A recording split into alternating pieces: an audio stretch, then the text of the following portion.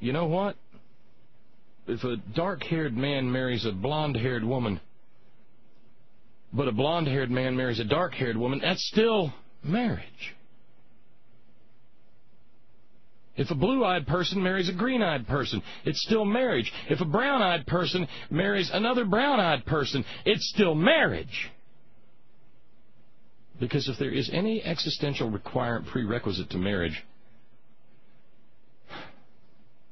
if there is an existential requirement to marriage by which we define marriage, and I find it interesting that the frothy mixture never mentions this one thing.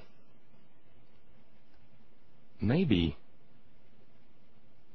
just maybe, in the grand scheme of things, if indeed there is in fact a grand scheme of things, maybe, just maybe, the one real, honest, actual, no kiddin', for true prerequisite to marriage is more simple than anyone can imagine. Maybe the prerequisite to marriage is but one thing. Perhaps what it takes to make a marriage is love. Now, I don't subscribe to the frothy mixture's religion.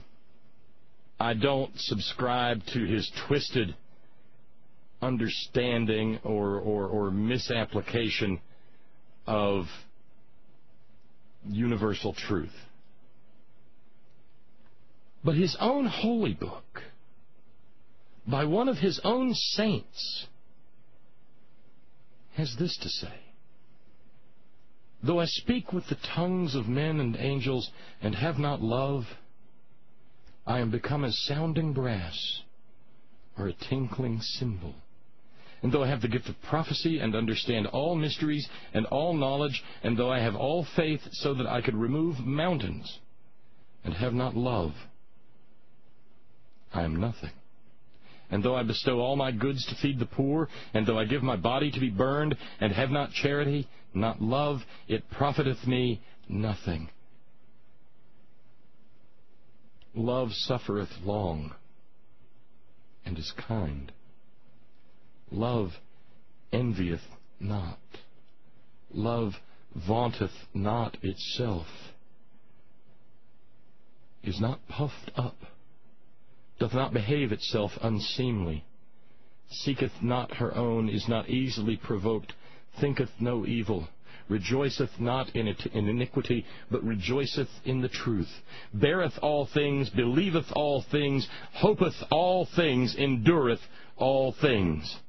Love never faileth.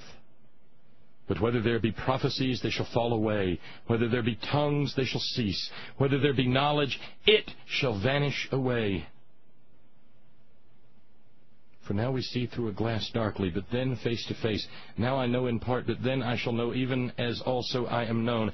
And now abideth faith, hope, and love, these three. But the greatest of these is love.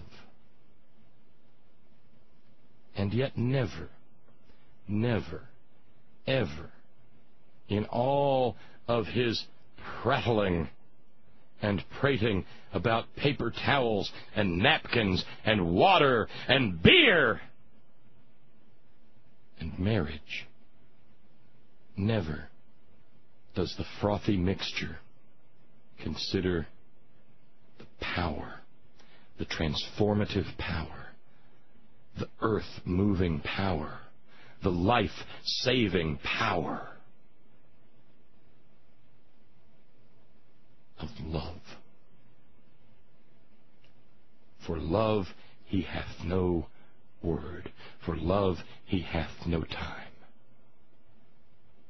And that should tell us, brothers and sisters, all we ever needed to know about Rick Frothy Mixture Santorum.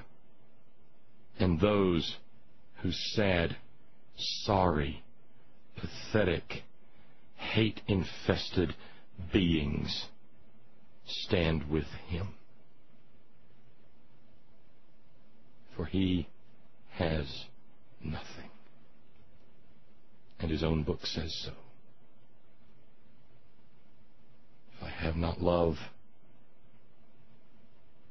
I am as tinkling brass.